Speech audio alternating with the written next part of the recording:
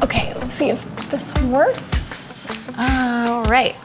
Hi, I'm Danielle. I live in New York, and HPV tried to wreck my life.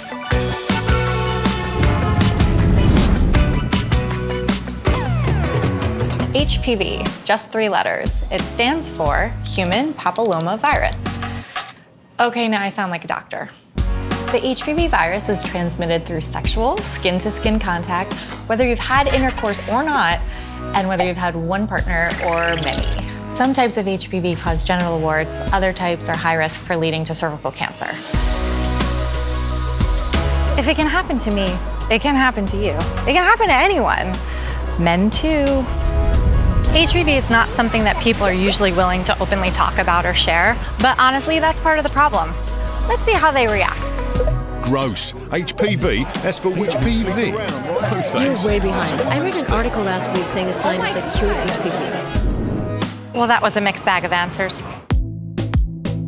So joking about HPV at least means we're talking about HPV.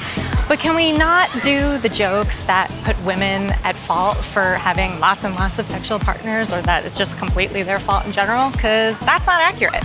Let's just end the blame and shame game when it comes to stigma with HPV, because you and your partner, you could have had this from decades ago and just had no signs or symptoms. Sexual history just does not matter. Simplified, for most people, the infection will clear on its own. For someone like me, which turned into precancerous cells, I had to have those removed before I was given the all clear. However, persistent HPV infection, if left untreated, can lead to cervical cancer. Earlier detection, when it's easier to treat, can help improve a woman's outcome. HPV DNA tests are better than the Pap smear because they can detect the types of high-risk HPV that can lead to cervical cancer.